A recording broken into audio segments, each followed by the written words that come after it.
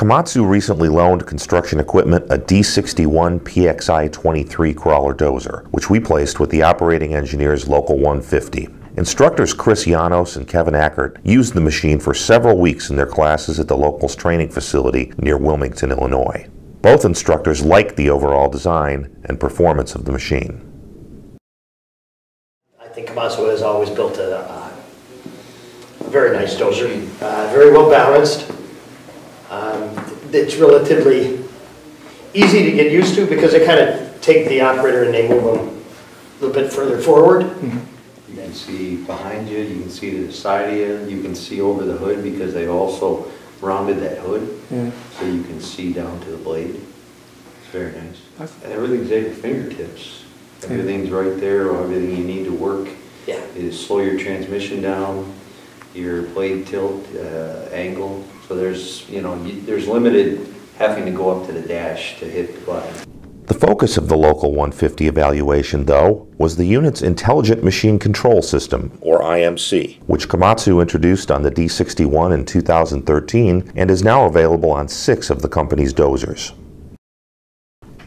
According to Komatsu, unlike conventional grade control systems that typically are not switched on until the machine is close to the target grade, the IMC system is designed to function from the first rough cut to the finishing pass, no matter what that depth might be.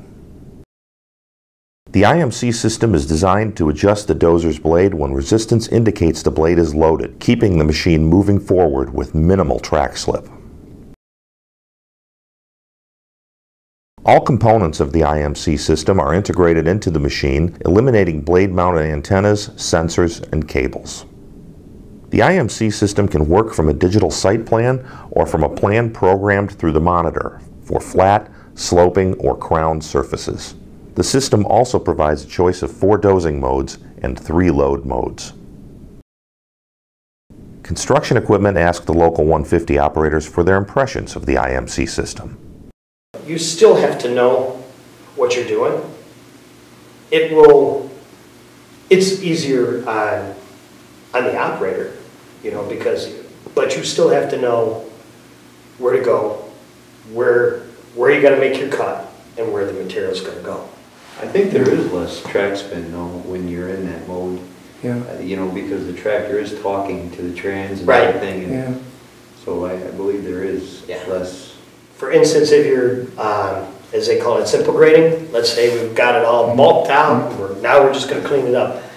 Which I think is pretty neat features. If all you're doing is crumbing, when you put it in simple grade, all you do is you back up, and when you come over, just slap the lever, and it'll go down and hold that. When you come to the end of the run, then as soon as you put the tractor in reverse, you just slap the lever back. I think the best part about the Intelligent dozer is there's no more antennas, there's no more cables hanging down. Right, the safety factor of not climbing on that blade in the morning when it's wet, snow, what have you, it's a lot safer. Everything's integrated into the machine itself. You don't have to be worried about getting up on that blade and falling, and you have less stuff you got to take to the cab with you. It's a very, very quiet machine. Very, very quiet. Very quiet, and the visibility is great. Visibility, everything. I mean, it's a nice product.